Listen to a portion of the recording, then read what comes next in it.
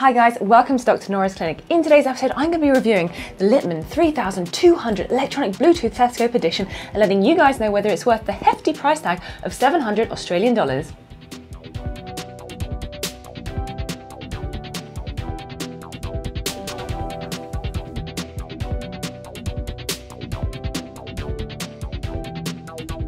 Now, I have been inundated with requests to have more heart sound videos, lung sound videos, and even bowel sounds videos as well, which, don't worry guys, I'm getting to all of these and I'll be doing a big series on how to listen to all of these, what they sound like with a stethoscope.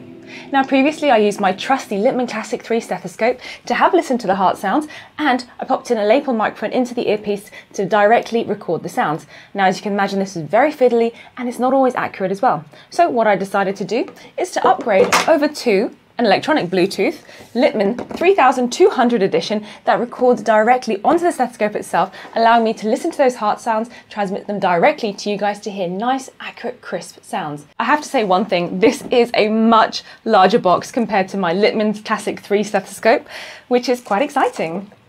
Alrighty, so inside the box there are the obligatory manuals that they have to put inside, another earpiece set which is for smaller ears, so if you do have small ears, do not fear, they do give you an additional set of earpieces, and of course the piece de la résistance is the beautiful, the absolutely stunning, gorgeous Littmann 3200 electronic Bluetooth stethoscope edition. Oh my gosh, doesn't that look gorgeous? Look at that!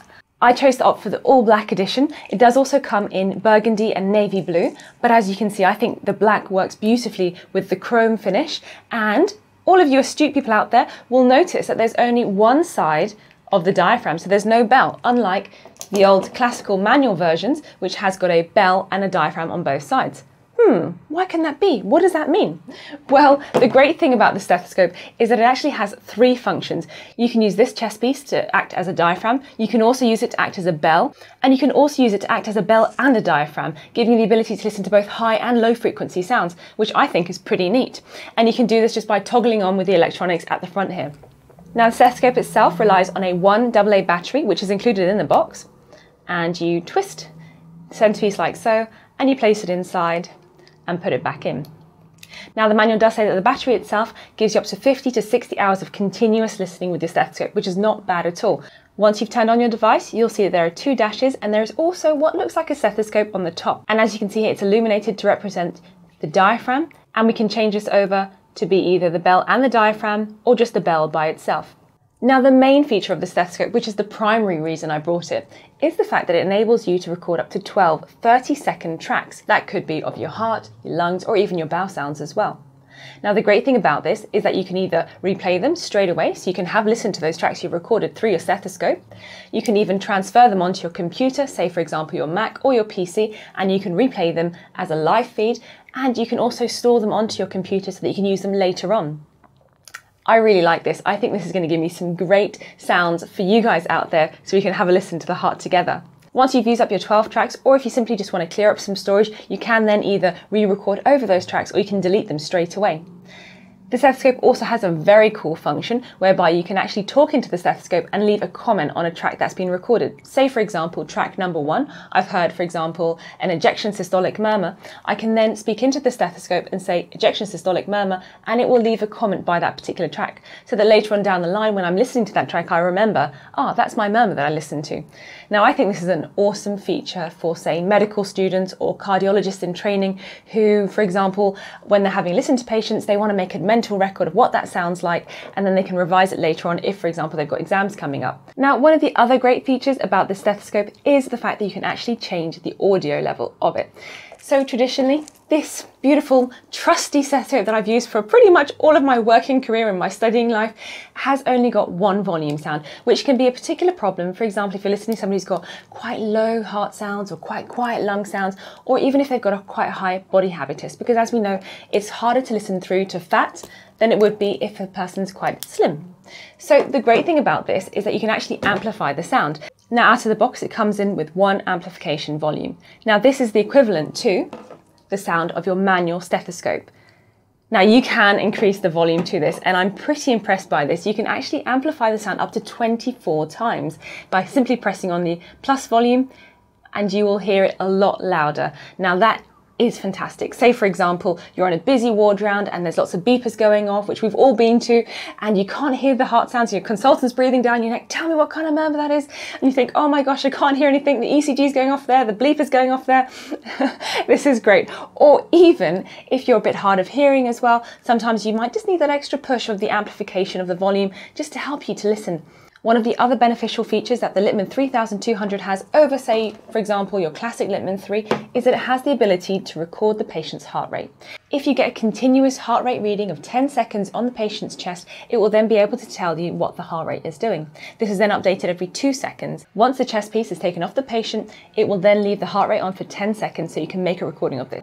I don't know about you guys, but that's pretty neat because, again, I'm taking that ward round scenario as a junior doctor. How many times have you been asked to check the patient's heart rate? But if you have this, for example, you can pop it on for 10 seconds, you've got your reading, and you can say, it's 65 beats a minute. So that is an awesome addition to this, and something that I'll be using as well in my next videos when I'm going to be checking out the heart rate, how it changes during exercise and how it changes during rest as well. So I can't wait to share that with you. Now let's get down to the nitty-gritty. What does this actually sound like? Well, on the box it tells you that it does reduce ambient noise, which in theory is a beautiful thing because, as I'm sure a lot of you out there will know, if you are using your manual stethoscope, you can get a lot of artifact noise, say for example from clothes rustling or even your fingers moving as well. So I'm going to show you a clip of what the stethoscope sounds like on a resting human, and I'm also going to show you a clip of what the manual stethoscope sounds like on a resting human as well. And you guys can let me know what you think is better, this one or this one.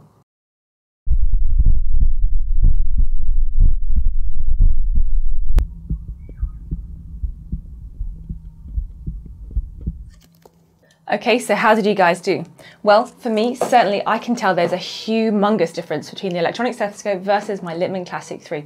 This sounds a lot quieter, there is more rustling and there's a lot more background noise versus my electronic stethoscope, which is a lot louder, is crisper, and there's a reduction certainly of those ambient noises or those rustling noises as well.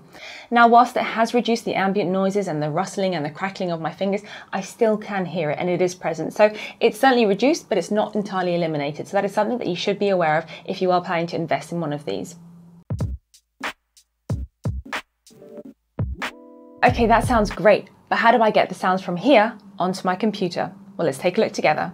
To set up, simply download and install the software from the website. If you don't have Java installed, you will be prompted to also download that and install it. Once that's all set up, simply launch the application and fill in your details. You'll then be prompted to connect to the stethoscope using Bluetooth. If you're running an older computer, a Bluetooth USB adapter is provided for you. However, on my Mac, I could just connect out of the box. Once connected, you can go ahead and import all the files. Also importing details such as your patient's name, where you recorded it, how you recorded it, and all this kind of goodness.